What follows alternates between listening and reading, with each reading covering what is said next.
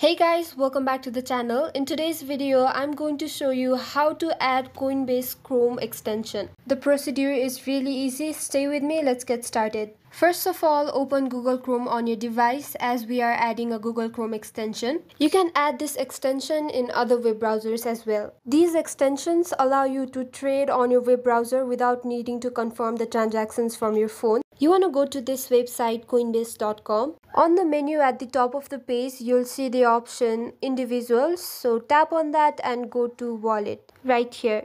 You'll be directed to another page. Scroll down and search for this option, download Coinbase wallet. Click on that option and wait for it to load. You'll find the option to download the extension here. It is right here, Coinbase wallet extension, add to Chrome. So yeah, click on that option. This prompt is here to confirm the installation. So yes, click on add extension.